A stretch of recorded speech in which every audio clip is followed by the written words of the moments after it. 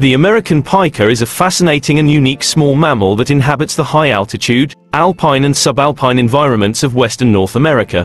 Their range extends from the mountains of British Columbia in Canada to the mountainous regions of the western United States, including states like Colorado, Washington, and California.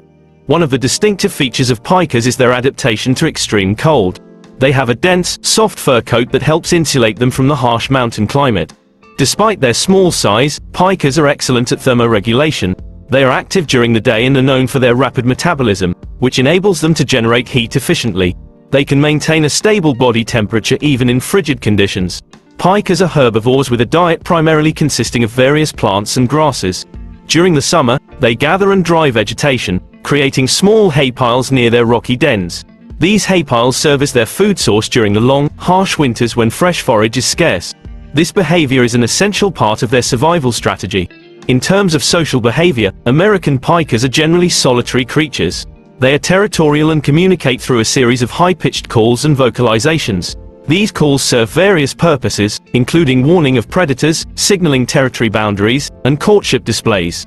Unfortunately, American pikas face several threats, with climate change being one of the most significant.